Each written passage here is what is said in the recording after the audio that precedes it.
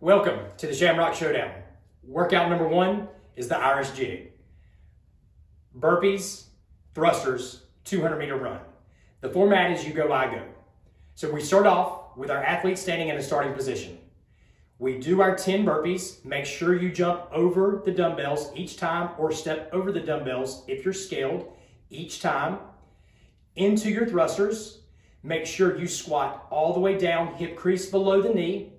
Come to full extension at the top, both arms locked out, hips and knees locked out at the top as well.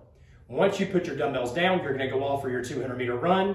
You're then gonna come back, you're gonna tag your partner, and then your partner will repeat the same. The workout is capped at 16 minutes.